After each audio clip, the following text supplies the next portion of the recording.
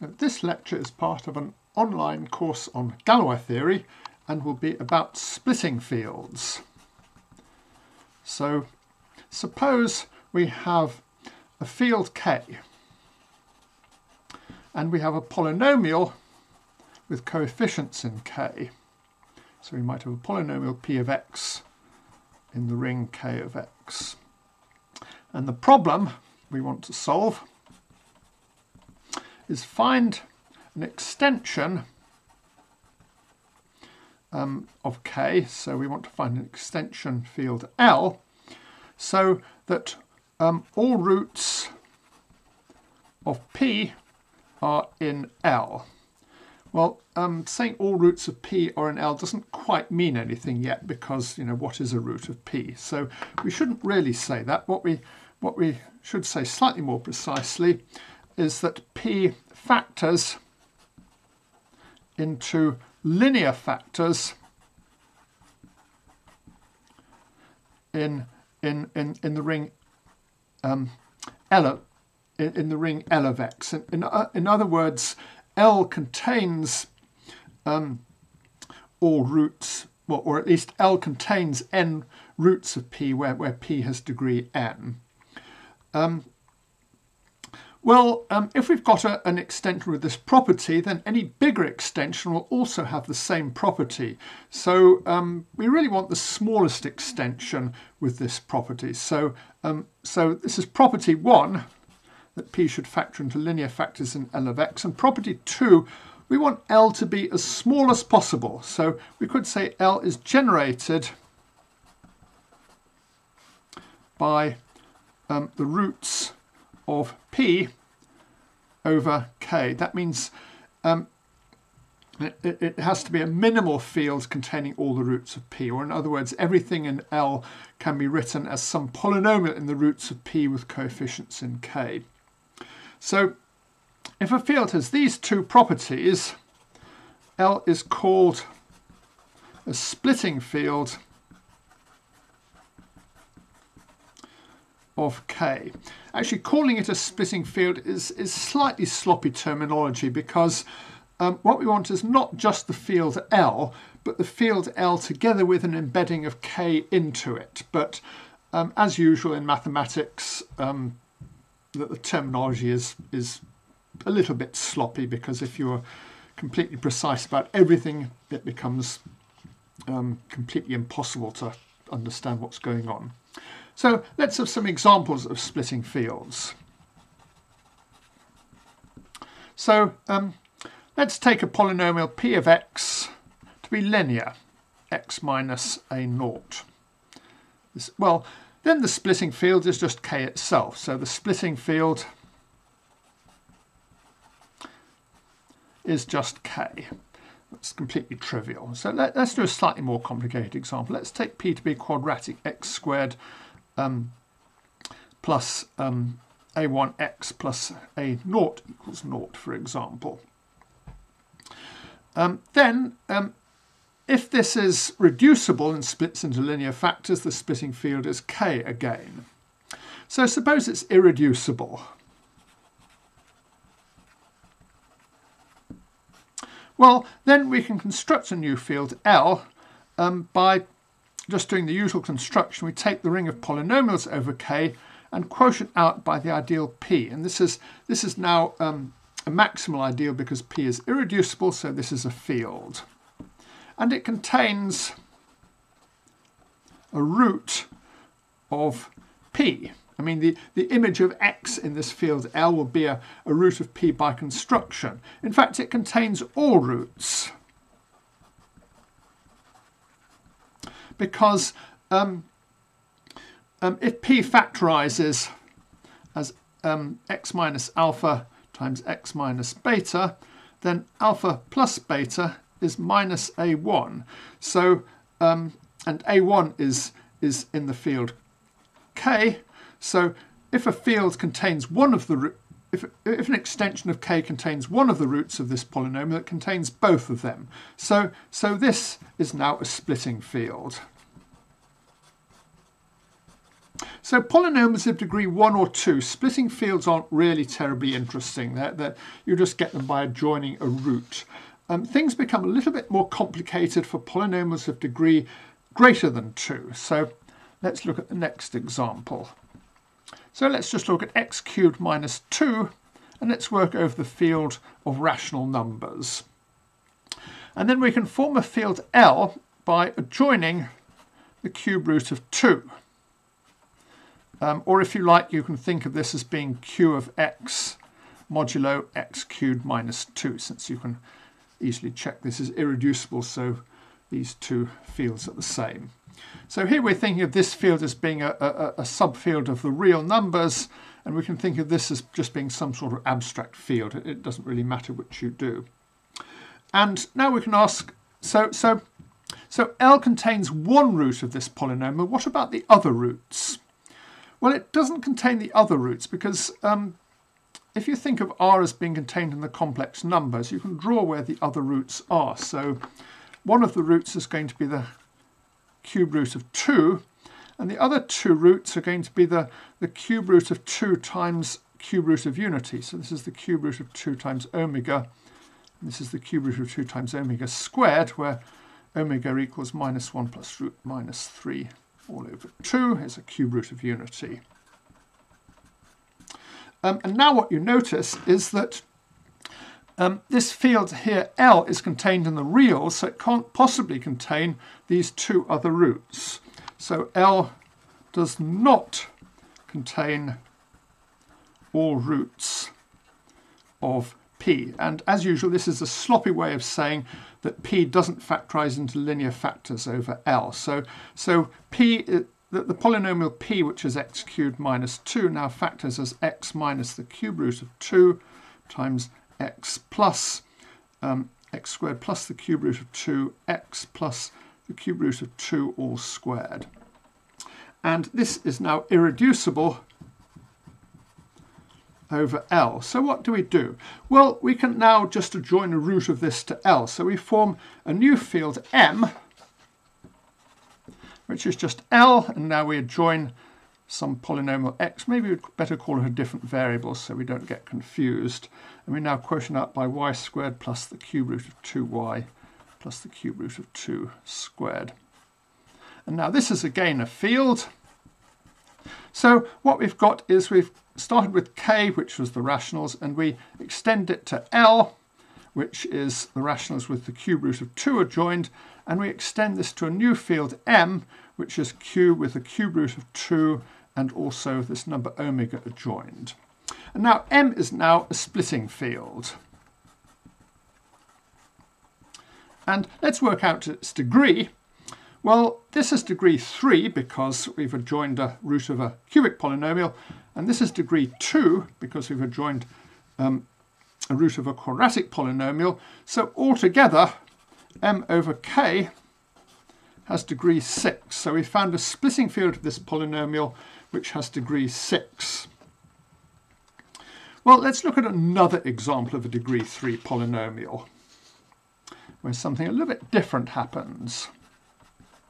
So now we're going to use the polynomial 8x cubed plus 4x squared minus 4x minus 1.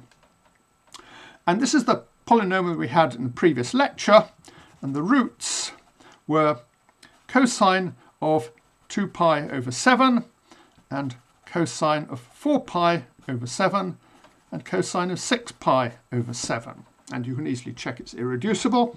So we can start with q, and we can form a field q of x modulo, let's call this polynomial p of x so I don't have to write it out every time. And this extension has degree 3. And now you may think we're going to do the same thing in the previous example. We're now going to we found a degree 3 extension which contains this root, and now we're going to find another degree 2 of extension of that which contains this root and this root. Well, we don't need to, because cosine of 4 pi over 7 is equal to cosine of 2 pi over 7 all squared times 2 minus 1. This follows from the fact that cosine of 2 theta is 2 cos squared theta minus 1. So we see that if we adjoined one of the roots of this polynomial to q, we've automatically adjoined the second root because it's a polynomial in the first root. So this is now the splitting field,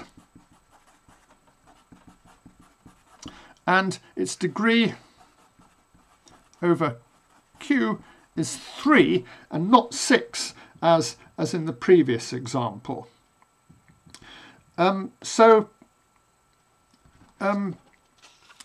Splitting, when you construct a splitting field, you sort of start off by joining a root, and then maybe you have to join another root, maybe you've already got the roots already there. As you can imagine, for polynomials of degree greater than 3, things can get more and more complicated. So let's just give a very simple example of a degree 4 polynomial as we look at the polynomial x to the 4 plus 1, which you can easily check is irreducible. And let's work over q, although we don't really have to. And if alpha is a root, well, so is alpha cubed, alpha to the 5, and alpha to the 7, because if alpha to the 4 is equal to 1, then alpha cubed to the 4, sorry, if alpha to the 4 is equal to minus 1, then so is alpha cubed to the 4. In fact, you can draw these roots in the complex plane. They're all roots of unity, so they sort of live here. This might be alpha, alpha squared, alpha cubed, and alpha to the 4. So again, if we adjoin one root of this polynomial to the rational numbers, we automatically adjoin the other 3. So the splitting field is q of alpha, which is just isomorphic to q of x over x to the 4 plus 1, and it has degree 4, and not, 4 factorial or something as you might expect in general. So now that we've seen some examples, let's just show that splitting fields always exist, and we're going to show that they are sort of unique, although, as we will see, there's a little bit of a problem about uniqueness. So let's look at existence of a splitting field. Well, here we're given a field K and we're given a polynomial P, and it's not necessarily irreducible. So let's write P equals P1, P2, and so on, where the Pi are irreducible. This means irreducible in K of X, because of course they might become reducible in some bigger field. And let's set K0 equal to K, and let's put K1 equal K0, and let's adjoin a root of one of these polynomials, P1. So we might quotient out by P1 of X. So this is now going to be a field because P1 is irreducible. And we're going to assume the degree of P1 is greater than 1, because if it's equal to 1, then it's kind of stupid adjoining a root of it. Now we say if P splits into linear factors, then we can stop. But if P has a factor of degree greater than 1, we do this construction. And now we repeat with K1 and P. So again, if P splits into linear factors over K1, we stop. And if it's got a nonlinear factor, we repeat and get K2 equals K0 of X over something else. So over K1, P will split more than over K0, because you see we've adjoined a root of P1, so P1 is going to split as a linear factor times something else. So we can continue reducing the degrees of the factors of P until they're all of degree 1. So we just continue until P splits into linear factors. And it's pretty obvious the field we construct like this will be a splitting field, because by construction the polynomial splits into linear factors. On the other hand, it's also pretty obvious that the field extension we've got is generated by all the roots, by roots of P. So this gives us a splitting field. However, it's not entirely obvious that this splitting field is unique up to isomorphism. You see, there was some choice. Instead of first adjoining a root of P1, we could have adjoined a root of P2 and maybe only adjoin the roots of P1 later. And does the field we get depend on what order we add these in? Sounds plausible it's independent, but we do actually need to check this. So let's talk about uniqueness. What we're going to show is that any two splitting fields of P over K are isomorphic. And you've got to be a bit careful, because I don't just want to say they're isomorphic as fields, I want to say they're isomorphic as extensions. So what this means is if we've got two splitting fields L and L prime over K, what this means is there's an isomorphism from L to L prime which sort of commutes with the embedding of K into L and L prime. So this is a little bit stronger than just saying L is isomorphic to L prime. But as usual, we're quite often a bit sloppy and just say the splitting fields are isomorphic, and it's kind of understood that we should remember to include the inclusion of K as part of the structure.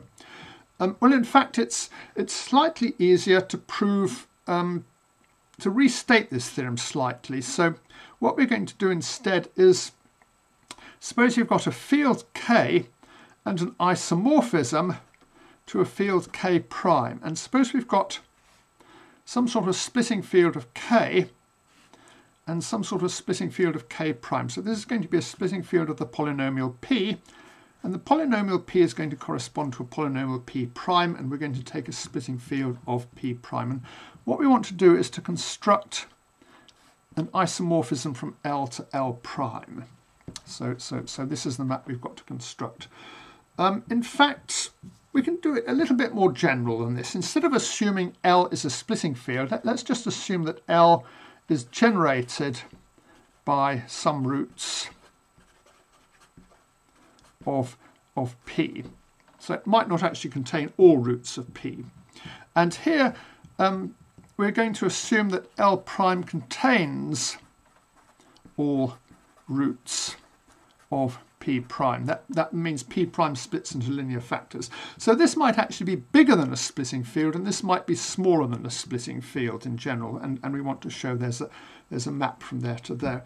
Well, we do this as follows. What we do is we factor P over K. So let's write P equals P1, P2, and so on, with Pi irreducible. And then we're going to extend K to a field K1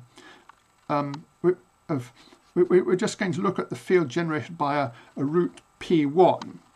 And now over K prime, this P prime splits as P1 prime, P2 prime, and by assumption, L prime contains all the roots of P1 prime. So we can have a root of P1 prime here. Sorry, that shouldn't be K of P1, that should be K of alpha. So here this is going to be a root of P1 prime. And now we can construct a map from this field here into L prime just by mapping the root of P1 that we selected to the root of P1 here.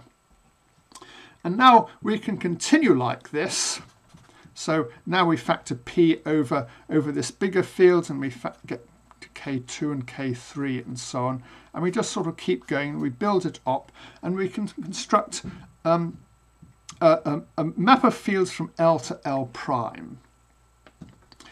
In particular, we see that the degree of L must be less than or equal to the degree of L prime. That's the degree of L over K. That's the degree of L prime over K prime, because we've embedded L into L prime. And now suppose that L and L prime are splitting fields. Well, then we can reverse the argument and have a map the other way. So we find the degree of L prime over K prime would be less than or equal to the degree of L over K.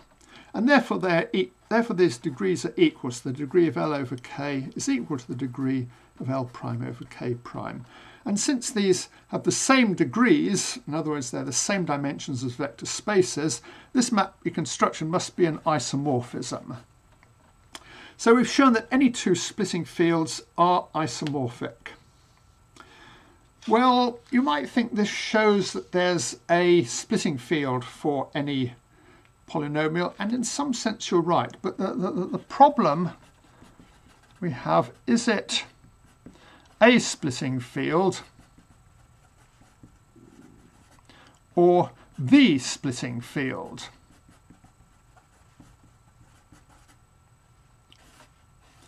In other words, we would talk about a splitting field if there are lots of splitting fields and there's no particular reason for choosing one of them, and we would call it the splitting field if there's a sort of canonical way of choosing a splitting field. So yeah, I sort of apologise to anyone who's Russian and trying to understand this, because Russian doesn't actually distinguish between the definite and indefinite article, but whatever. The problem is, suppose we've got a splitting field of K. So I've constructed a splitting field and you've constructed a splitting field. And fine, we've just shown there's an isomorphism between them. But the problem is this isomorphism is not unique. So you could say they're the same splitting field, but in some sense they're not really, because if I pick an element of my splitting field, which element of your splitting field does it correspond to? Well, it's not really clear, because there's a choice of isomorphisms. There's an actual example of this we can give. So if we take the real numbers, and let's take the splitting field of the polynomial x squared plus 1. Well, we all know what the splitting field of this is. It's the complex numbers, which is r adjoined I times the square root of minus 1. Well, then you go over to the engineering department and you discover the electrical engineers have also constructed a splitting field of the reals for this polynomial. But their splitting field is different. It's Rj. They claim they can't use I because I is already used for current or something, so they have to use J. And we know these two splitting fields are isomorphic, but what's the isomorphism? What does I correspond to? Because there are two possibilities. We could map I to J, or we could map I to minus J. And it's not clear which we should use. You might think it's, we should map I to J because that's the most sensible thing to do, but you have to remember these are electrical engineers that we're talking about. They're the people who got the sign of the electrical charge wrong, and maybe they got the sign of the square root of minus 1 wrong as well, so we should map I to minus J. So what's the right thing to do? Well, it's not really a meaningful question. There's just this sort of ambiguity that turns up all the time whenever you've got a splitting field that it's a little bit hard to pin it down because there's a lot of ambiguity. We will see this problem turning up a little bit later on in the course. It's not really a major problem. It's just a sort of minor bookkeeping problem, but it occasionally trips you up because it causes minor problems if you're not watching out for it. What we're going to do in the next two lectures is give a couple of applications of splitting fields. We're first going to define algebraic closures of fields and then construct some finite fields.